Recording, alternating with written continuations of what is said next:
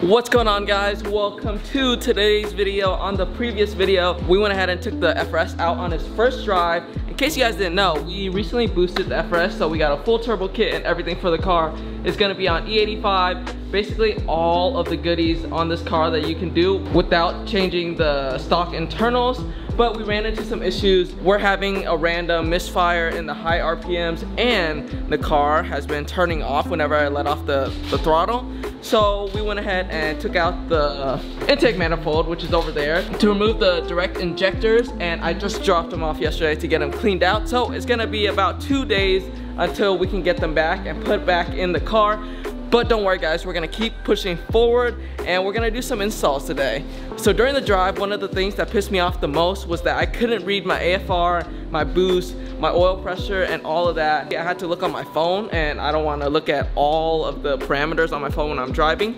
So your boy went ahead and picked up some gauges. Let me go ahead and show you guys. We picked up 3 gauges by AEM. I think we have a boost gauge, we have an oil pressure gauge, and we have an AFR gauge right here, right there, and as well as a gauge pod for the FRS. So today, that's what we're gonna do. We're gonna go ahead and slap this on the car, so then the interior will look a lot more race car-y than it does right now. Currently, it's just clean. We got some painted interior trims, we got some racing seats, so the gauge pod is gonna sit right on the A-pillar. Let me show you guys. Right here, so it's easily visible when I drive the car. So that's what we're gonna do today. We're gonna slap on some gauges, baby. Oh, and also, to make the install a lot cleaner, let me show you guys what you are gonna need to buy from Amazon or wherever. Okay, so we got a bag of goodies from Amazon. This isn't necessary, I just want everything to look clean. We got assorted heat shrink, so we don't have exposed wiring. We have, oh, right here. We have add a fuse so that we don't have to tap into the battery. This will just go into the fuse box. And on top of that, this will help the wires look a lot cleaner. They're basically wire sleeves, so you just put your wires through this and it gives it like a nice little finish. You guys will see later when I use it. But yeah, all of this was like 20-30 bucks on Amazon, so definitely worth the money because you get to have a lot cleaner of an install with these. Okay, let's go ahead and open everything and lay it out so the install is easier. Oh, we got a little sticker. This is, what gauge is this? Yeah, oil pressure. Oh, we have some butt connectors here as well. We got the oil pressure sensor. Okay, some hose, some lines, and some wiring. Oh, never mind. This is the boost gauge. And here's the gauge itself. So this is everything that goes with the boost gauge. We'll keep it all together. Next gauge. This is the air fuel ratio gauge.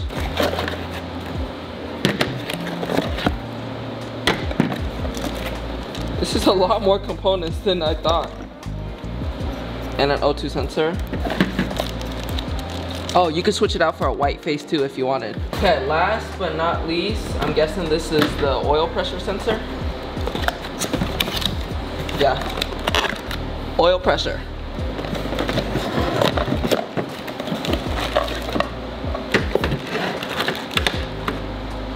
There we go.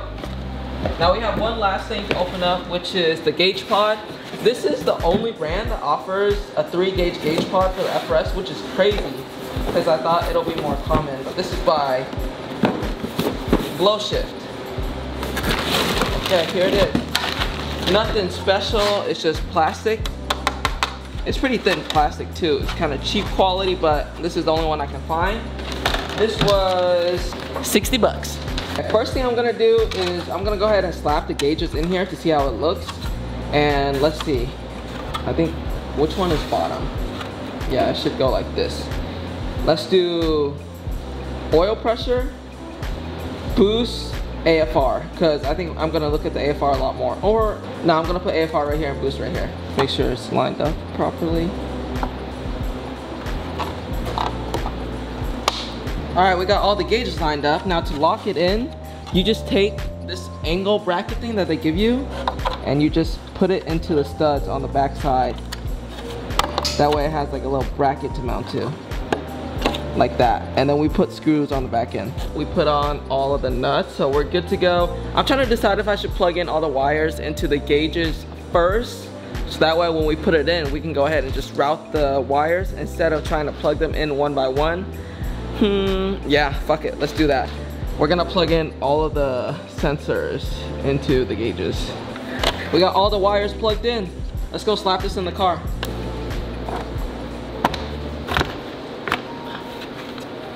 Old pillar out. Probably shouldn't have done that.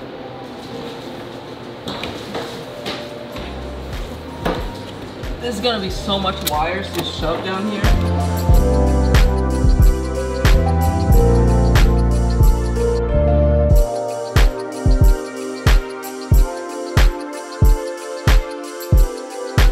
Okay, quick little update. I knew I should have thrown my OEM pillar because this is supposed to go over the OEM one, and so it's not a complete replacement. So what you do is you put this on top, and I went ahead and ran the wire through over here and down there, and that's gonna be covered with the trim piece. Now it's sagging a little bit, so we're gonna have to find a way to hard mount this to the car so it stays like that. But then I went ahead and ran all the wires down here. These wires are gonna be mounted onto the fuse box in here so it can get some power, and then the rest, all the sensor wires, I ran to the engine bay through this rubber grommet over there. So we have the boost and the oil pressure sensors right here, and then we have the air fuel ratio. This thing was so hard to get through that rubber grommet. You guys have no idea, but shout out to my girlfriend. We managed to do it with 2 people, so now we're solid. Before I go ahead and hook this up and run it to the right places in the motor, we're gonna wire up the gauges just to make sure it has power, and Kirby's gonna help me, right Kirby? So I'm gonna show you guys how to wire these properly so that they turn on whenever you turn the ignition on, and you don't have a constant power draw to the battery that could literally kill your battery, which I learned the hard way. I've wired so many stuff incorrectly to where it just draws power from the battery, and then I've had to replace it like every year. So y'all don't want to do that. Let's go ahead and do this properly. I took all of the black wires coming from all 3 gauges and put them in one strand, and then I connected a ring terminal on there, heat shrank it on and crimped it on, and this should be good. I'm gonna go ahead and ground this on the side of the chassis somewhere, and then I'm pretty much gonna do the same thing with all the red fuses, but instead of using the ring terminal, I'm gonna use these add fuse, and I'm gonna connect 2 to 1, and then since we have 1 extra one, I'll connect 1 extra red wire to another one on its own, and then we're gonna plug them into a fuse box under there, and preferably we're gonna pick a fuse that only turns on when you turn the car on, so we don't have a constant power draw. So let me go ahead and do just that, and then I'll go ahead and show you guys what it looks like.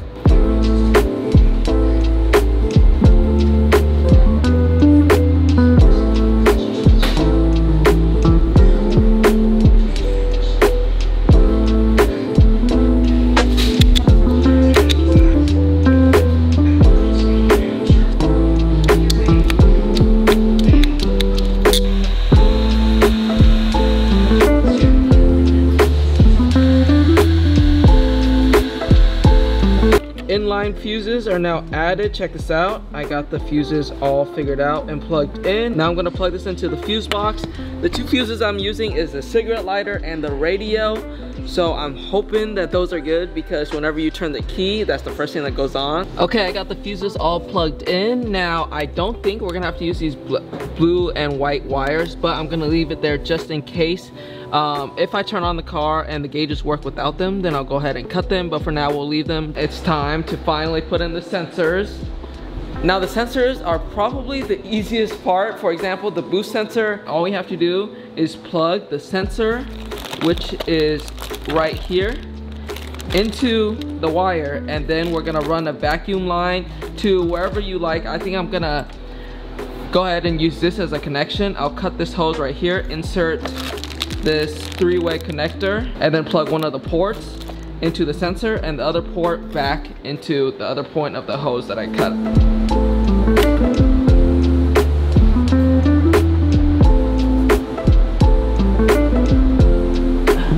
plug it up with our new hose. And then the other point straight into the sensor.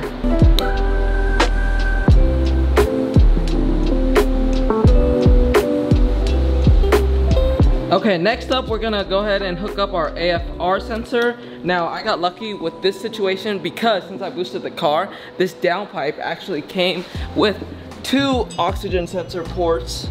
Since the FRS has 2 O2 sensors, one right there and the other one, which I already removed, right there. Now the reason why I have that O2 sensor pretty much freed up is because I'm running this flex fuel kit and it plugs right into that O2 sensor harness. So that pretty much deletes that sensor. So I'll just take the new O2 sensor that AEM gives me, plug it into the open port, and then we can just plug this into the harness.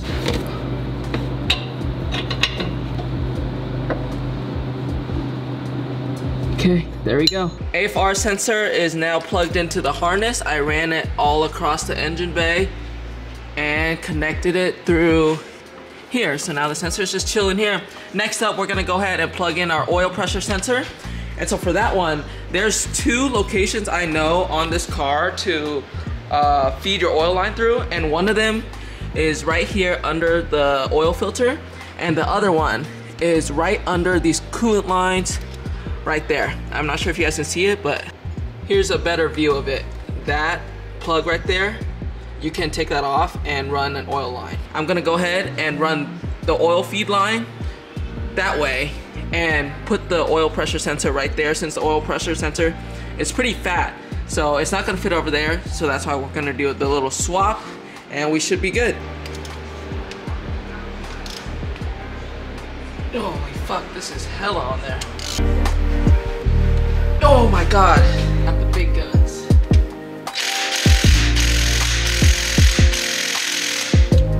Damn, absolutely nothing. Oh my god.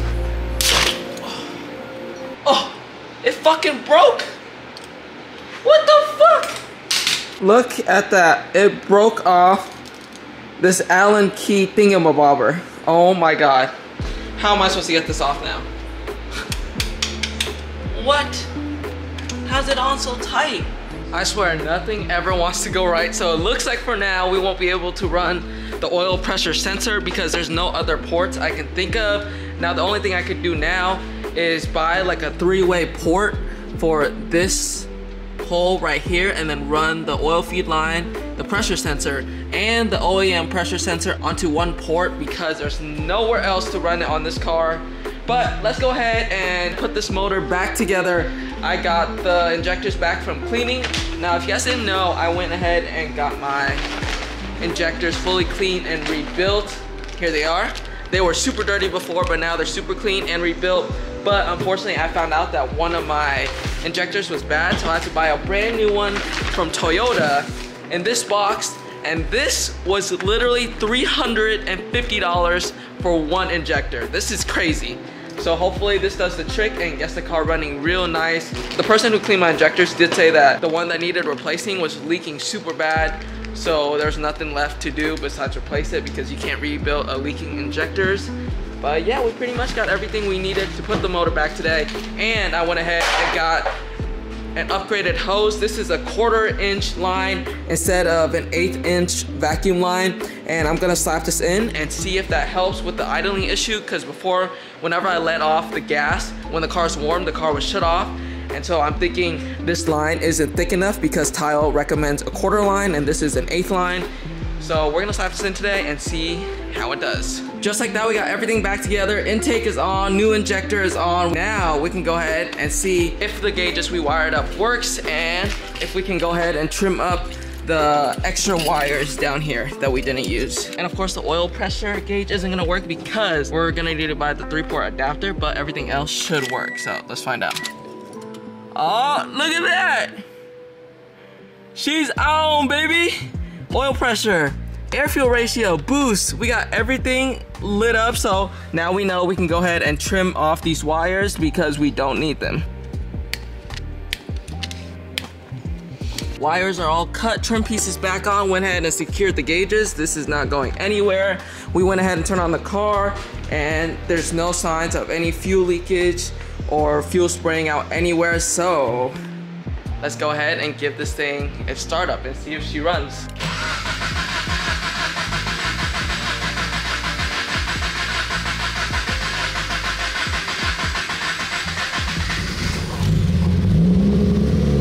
There we go.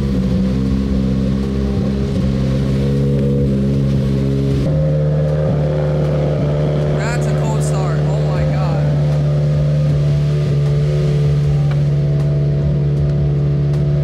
Gauge is working, doing its job. Now we're about, oh, that's quite rich. 15 or 16. Oh, there we go, 14. That's better. And negative 18 vacuum, that's perfect. These two are actually perfect. Good thing we're data logging it. I'm gonna let this thing warm up for a bit more, and then we'll see where we can go. Okay, I'm noticing a slight problem. The blow-off valve is slightly open at idle.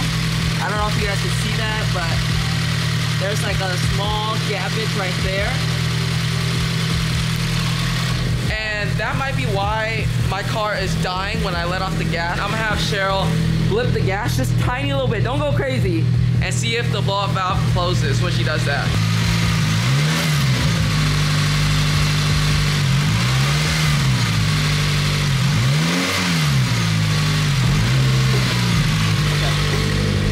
Okay. You're good, thank you, babe.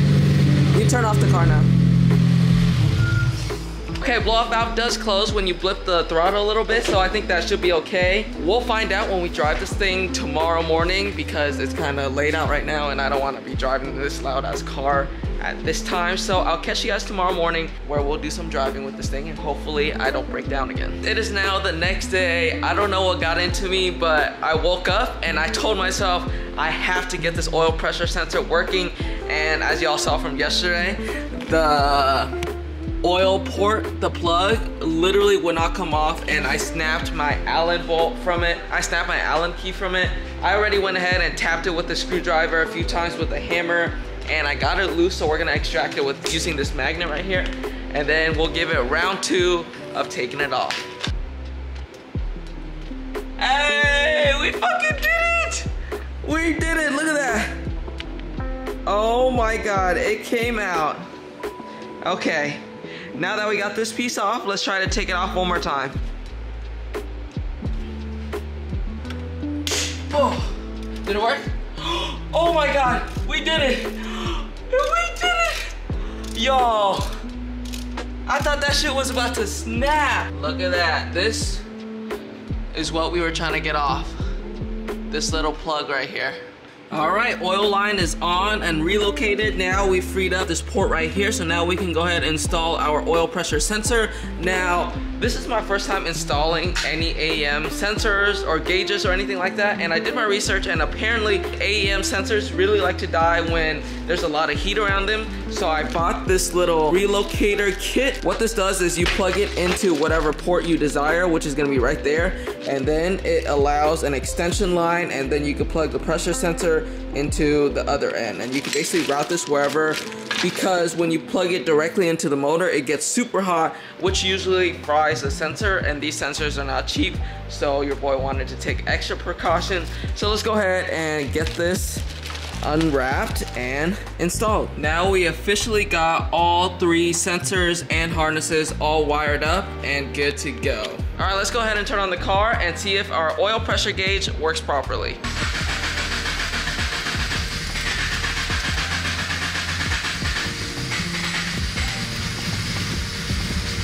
Come on.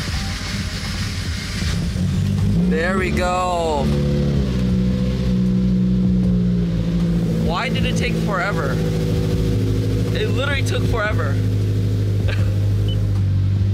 Okay, now the air fuel ratio is being spoofy. What the hell? It's just staying at 14.7. Looks like the boost is good. Oil pressure is going bananas. I don't know why that is. Let's see if we have any leak.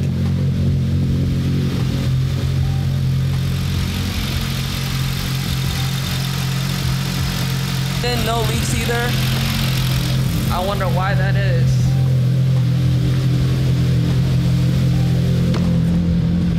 Okay. Is this right? Should it be at 100 right now? I know this shouldn't be at 14.7. That's wrong. Look, even if I lift the gas a little, that doesn't change. So we gotta figure out what the issue is with the air fuel ratio sensor.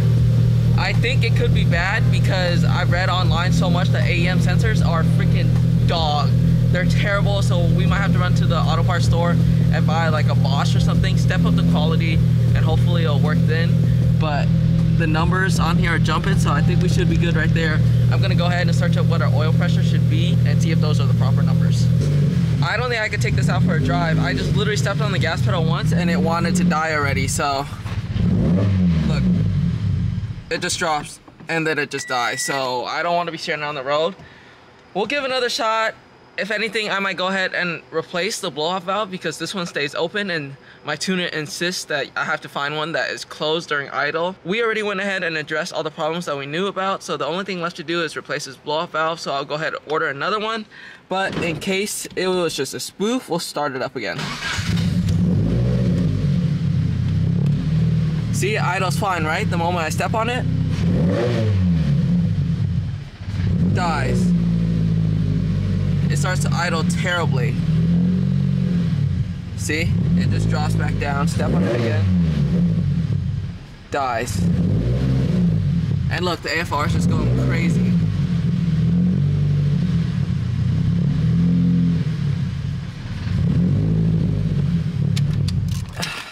It's okay. We'll figure you out, don't worry.